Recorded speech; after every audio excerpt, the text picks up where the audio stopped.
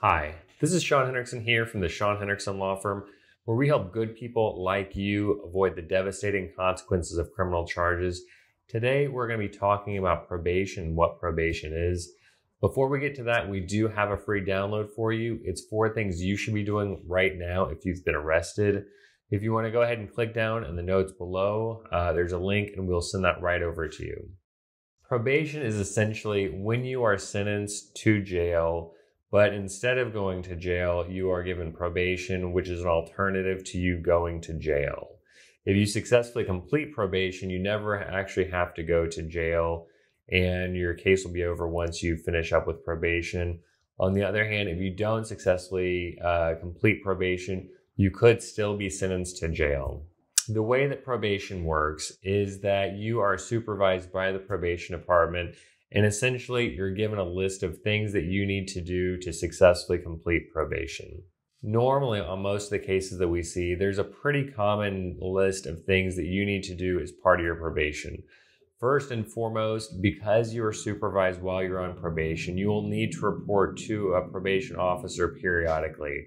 That could be weekly, it could be monthly. It really depends on what you're being charged with and also who your probation officer is.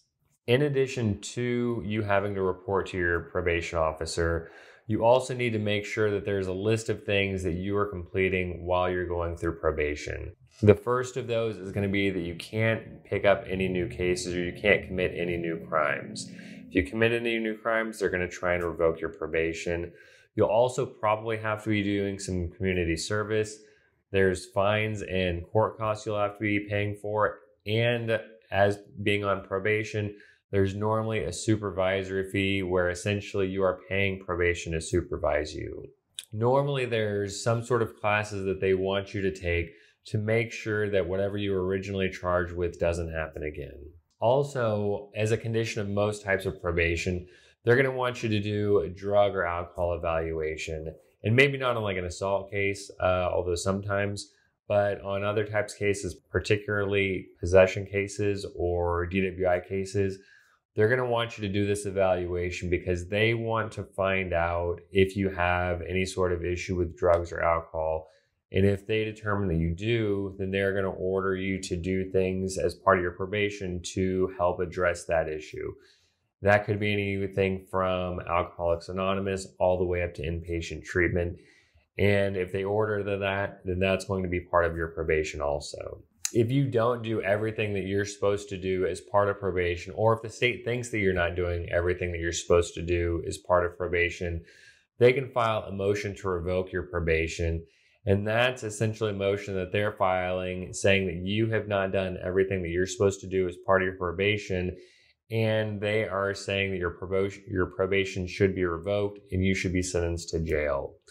Ultimately, if the judge finds that you did violate any of the terms of your probation, the judge can sentence you to jail or prison time.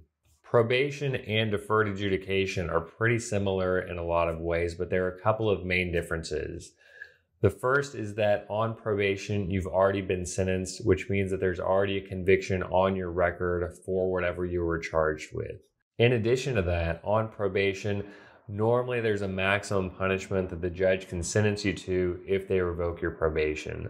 On deferred adjudication, they've got the full range of punishment of whatever you were originally accused of. So on deferred adjudication, if you don't successfully complete it, the judge can max you out on normally a higher level of punishment than would be available on probation. I hope that this video has been helpful for you. If you have any questions about probation or even deferred adjudication, or if you're being charged with a crime here in San Antonio, feel free to give me a call. My phone number is 210-942-4997, or you can click the link down in the notes below. We'll be happy to help you out.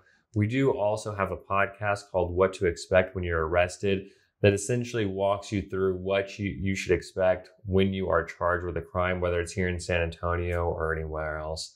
And I hope that all of this is helpful, and I hope that you have a great day.